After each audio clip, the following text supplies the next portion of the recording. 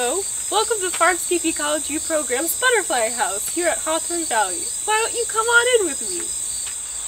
This structure has been built in March of this year and has been populated with native perennial plants from the farm. Each week this summer we've collected butterflies that are in the area and have brought them inside so we can have visitors come and check out and see what's flying in Columbia County. After each week we release them back into the outdoors. We hope you enjoy this short film about the life cycle of a butterfly, inspired by the butterflies in Columbia County and those that we have in the Butterfly House.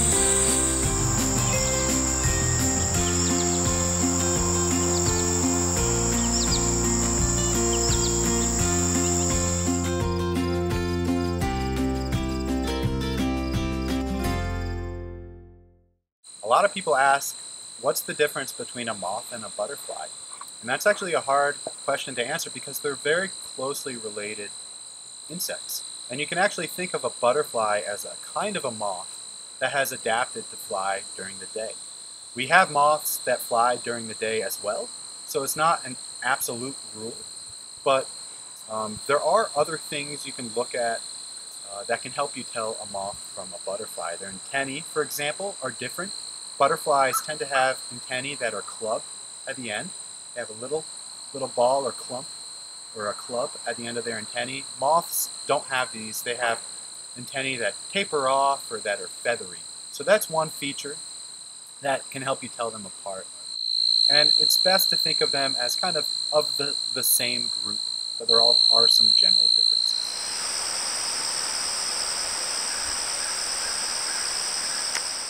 Butterflies have a 4-stage life cycle. Egg, caterpillar, pupa, and adult. And there are some other kind of sub-stages nested within these different major stages of their life. Like all insects, butterflies first begin as an egg that was laid by an adult. The amount of time that they are in the egg varies depending on what type of butterfly they are, but it's usually between 3 and 7 days. This is an egg laid by a monarch butterfly on a milkweed plant. It takes about 3 to 5 days for a monarch caterpillar to hatch from an egg once it has been laid. Different caterpillars feed on different plants. Butterfly eggs are laid on a specific plant, so when they hatch, the caterpillar can feed from that specific plant. When caterpillars emerge from their egg, their main goal is to eat. Some caterpillars will even eat their eggshell for initial boost of protein.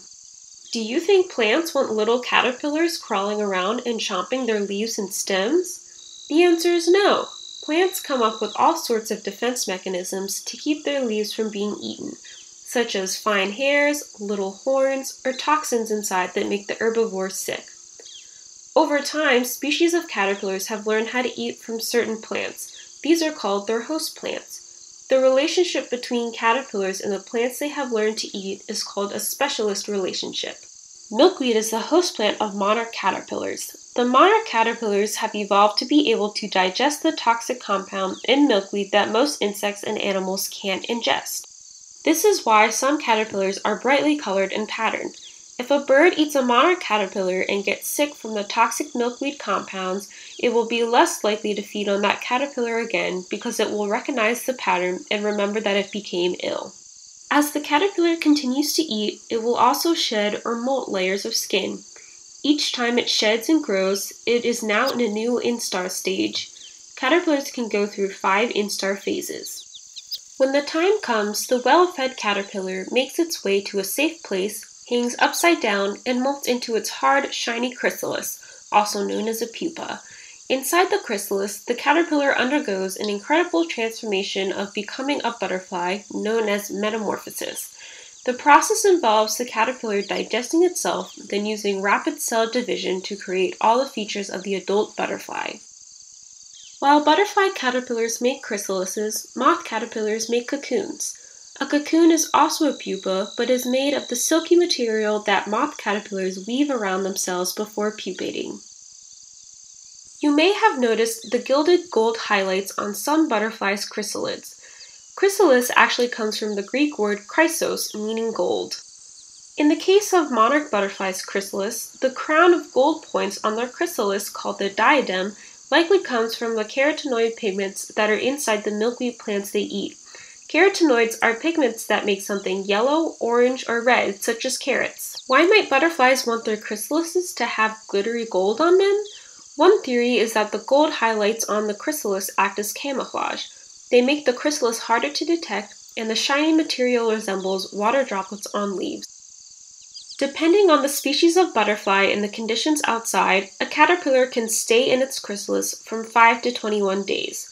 The color and transparency of the chrysalis usually begin to change as the caterpillar begins to transform inside of it. Monarch chrysalises start out very green and opaque and begin to get more transparent over time to the point where you can make out the wings and other parts of the butterfly.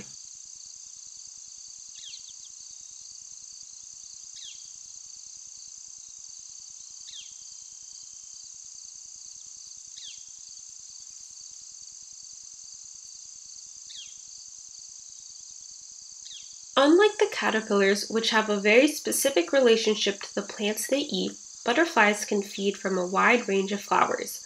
Butterflies are after the nectar inside flowers, which is a sugary water that plants produce to attract pollinators. Well, first of all, we always think of the flowers that they offer to butterflies, and the adult butterflies drink nectar from many, many different types of flowers.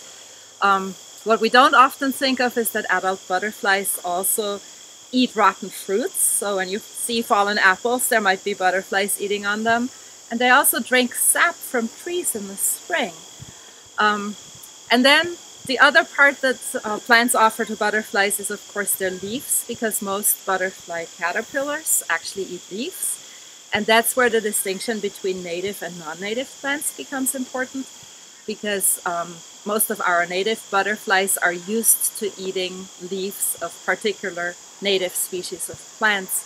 And with non-native plants that get introduced from other places, it takes the butterflies a while to get used to being actually able to eat them. So in the spring, butterflies come to wild columbine and the beard tongue. In early summer, they come to wild bergamot, to blazing star, to purple coneflower. Later in the summer, we have them on the blue lobelia. And then in the fall, you have them on the asters and goldenrods and native sunflowers. So it changes throughout the year. Actually, they pollinate pretty much by accident. So butterflies come visit the flowers in order to find nectar. They don't eat pollen. And when they stick their tongue into the flower to get the nectar, they sometimes pick up some pollen, and then when they go to the next flower, they might deposit the pollen. So it's something that the butterfly, I'm pretty sure, does unconsciously, but it nevertheless does it. The colors and patterning of butterfly wings are some of their most beautiful qualities. They also have different functions. The color and pattern can help butterflies camouflage to their surroundings. Patterning on butterfly wings can help to break up their shape, which makes it harder for predators to detect them. Sometimes the distinct color can act as a warning to predators. Monarch butterflies' bright orange wings serve as a reminder to predators that they are toxic to eat. The viceroy is a butterfly that is nearly identical to the monarch. For a while, it was thought that viceroys mimicked monarchs because monarchs were known to predators as being poisonous. But actually both species are poisonous, so the resemblance to one another serves to doubly protect them from predators. Lastly, the bright colors and patterns of butterflies attract mates, which all butterflies need to do in order to reproduce and continue the cycle. Butterflies have developed different ways to cope with sub-freezing temperatures, and here in Columbia County, we certainly experience cold winters. So our butterflies either stay here and produce kind of like an antifreeze in their bodies so that their bodies do not freeze solid, which would kill them, or they do something totally different. They migrate. So some of our butterflies, like the monarch, will avoid the cold temperatures by flying south. And we have other species of butterflies that do this as well, including the painted lady and the American lady. They're also migrating butterflies that will generally leave before those temps get below 32 degrees Fahrenheit. For the ones that stay, they have evolved to produce this antifreeze at some point in their life cycle. So some butterflies will overwinter as an egg, like some hair streak species, so those eggs can tolerate that cold temperature. Others will overwinter as a caterpillar or a pupa, or even an adult. And so they have to produce that glycerol, that antifreeze, so they can tolerate those cold temperatures. A lot of their ecological value is that they feed a lot of different kinds of wildlife, especially birds. The caterpillars of butterflies and certainly moths too are crucial for birds, especially many of our songbirds. And then other kinds of animals will also be feeding on those caterpillars. So they're really like a foundation of the food web, and that causes them to be very important ecologically. Depends on where you are and what time of year it is. So standing right here, right now, what's flying around a lot are the pearl crescents. You see a lot of them. You see some eastern-tailed blues, some ringlets. They were out in the spring. They're back again now.